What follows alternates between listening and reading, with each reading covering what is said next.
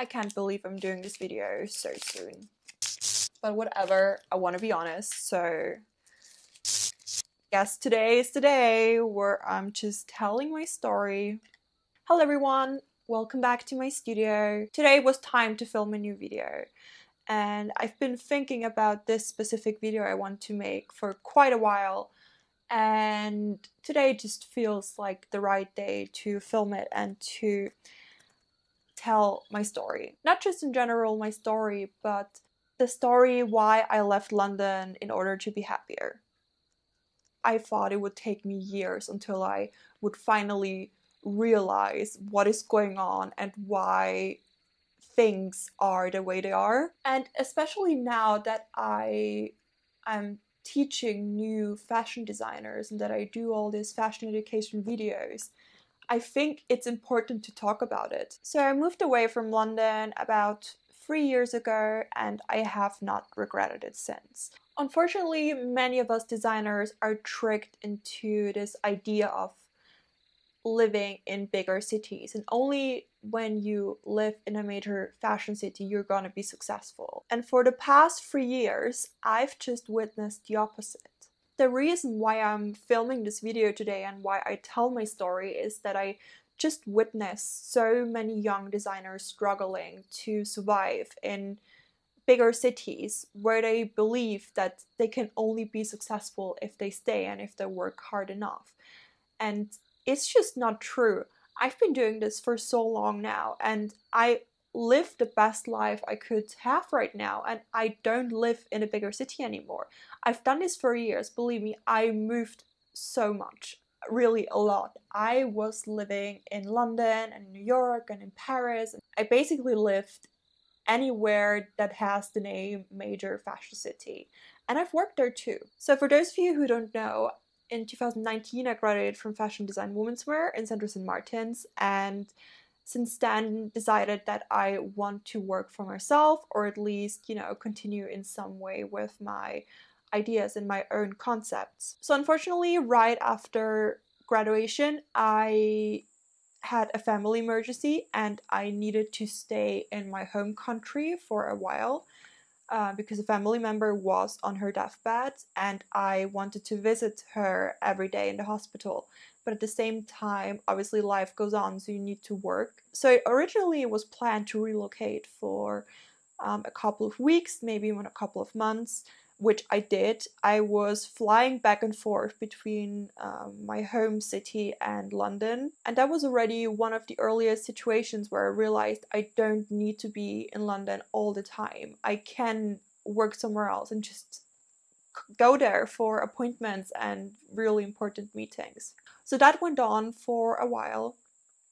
I just traveled back and forth whenever I had an appointment or other things to do. I even showed my garments at London Fashion Week. I even sent out my garments to magazines with mail, and it worked perfectly fine. It was very tough in the beginning because I was so used to this hectic lifestyle that is going on in London, and also like what kind of day-to-day life you have when you work as a fashion designer.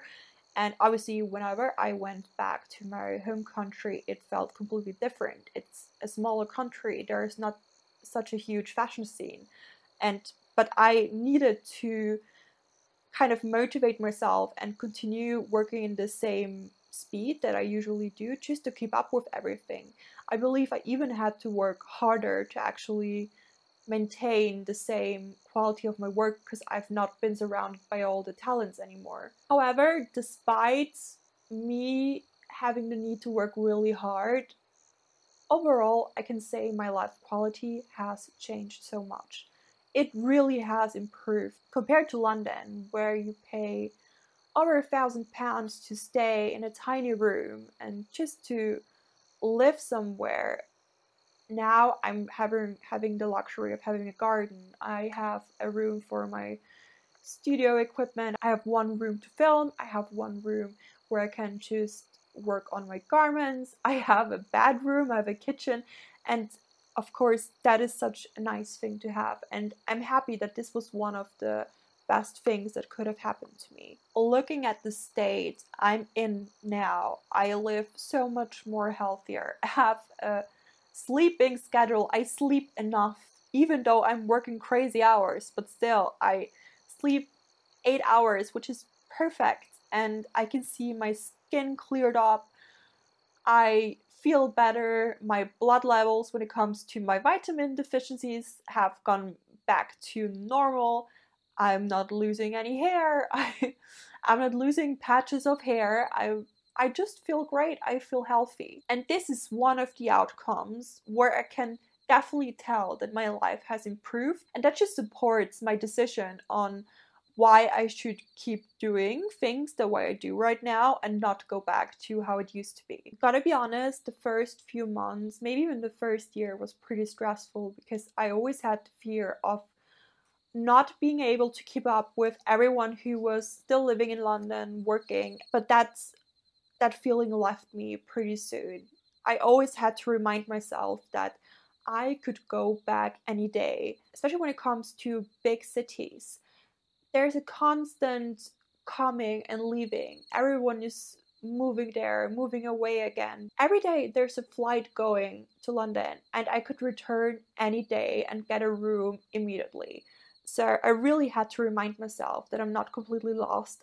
This is just what I'm trying out for the moment, and if it's not going well, I'm just gonna do a sudden change again and then go back and pick up where I left.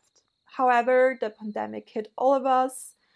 There were no flights available anymore. In fact, all flights were cancelled to London, so there was just no way for me to leave, and I had to find a way on how to make it work from here, like from my house, being thousands of kilometers away from fashion weeks, which did not happen anyway. But when you're so used to this lifestyle and constantly working for the next fashion week, and you need to show your collection and you need to sell to the buyers, you're so fixated on this idea. So when it's suddenly not available anymore, this option, you kind of panic.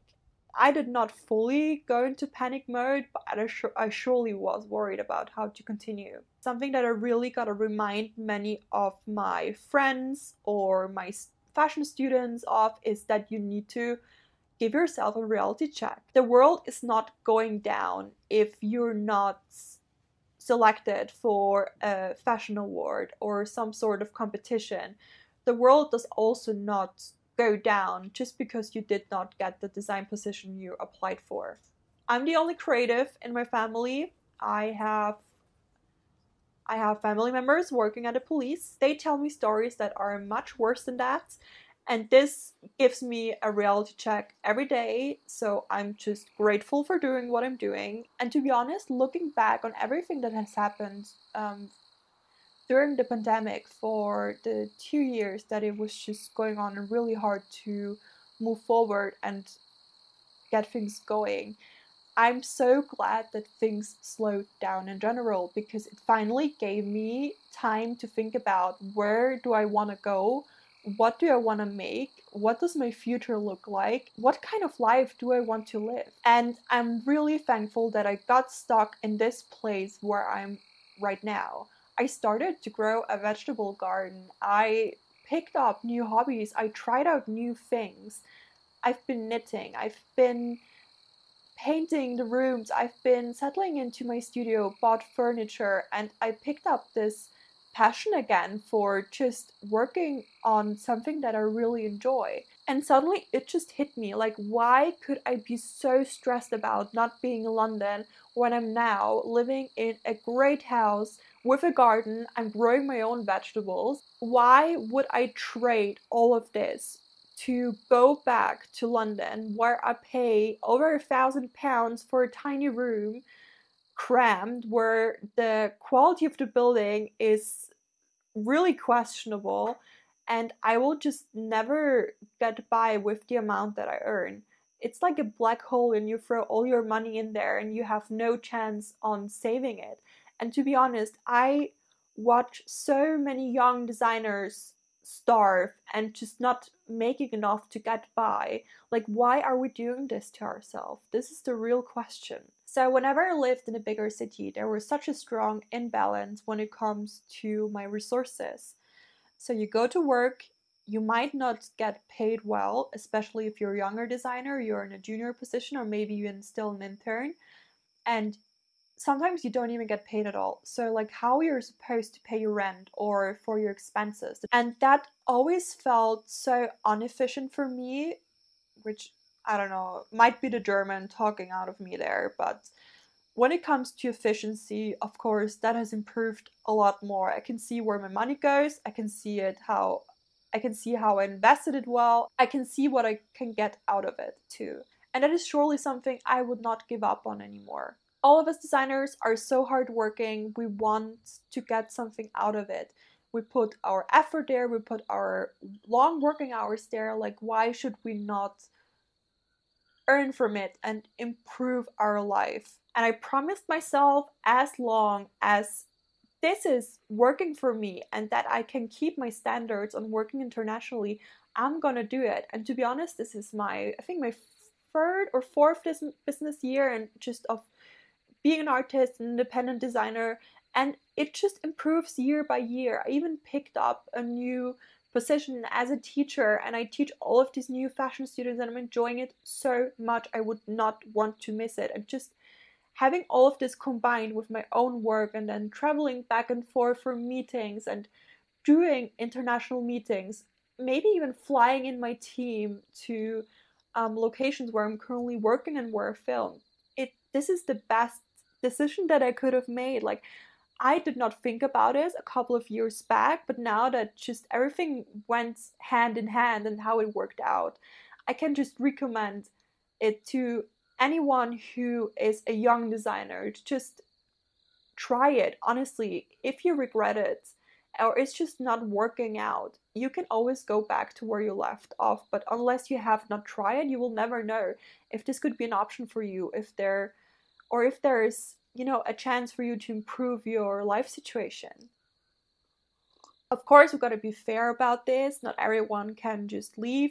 So I'm in a very privileged situation where most of my work is digital. So I can do this remotely wherever I want to do it and just send it off to London or wherever, or even Tokyo. It doesn't really matter. Wherever I need to send my work. But of course, if you're a makeup artist or a stylist, or if you have some sort of physical job and you need to attend shoots in London or Fashion Week, there's no way around it. You have to keep living there and attend your day-to-day life jobs, which I always hope that this works out too, to be honest. I've got many friends who are dependent on staying somewhere physically, and I'm always very happy when I'm proven wrong and when they're doing great and when they have some sort of life quality and improvement year by year. Beside me improving my quality of life, I've got to say, I think I've matured. I think I matured. Is that the right word? Let's just say it differently.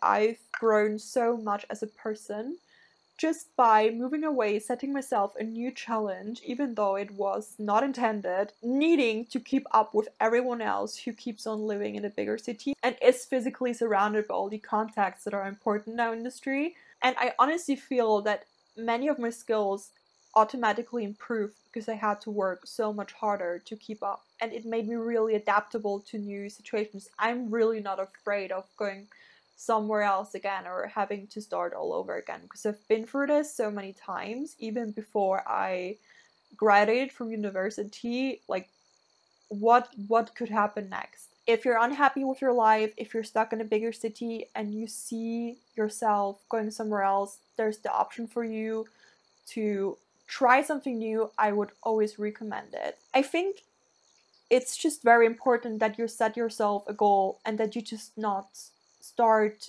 new opportunities or new chances without any finish line. You need to set yourself target goals. Otherwise, you will just work into an empty white space and nothing will come out of it, potentially.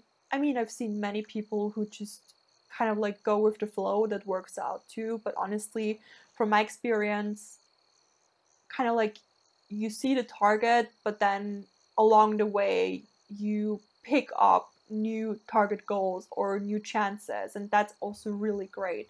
You just gotta motivate yourself with something you work towards too. So I hope you enjoyed me rambling for such a long time. Please make sure to subscribe to this channel and follow me on social media, and I see you in the next video.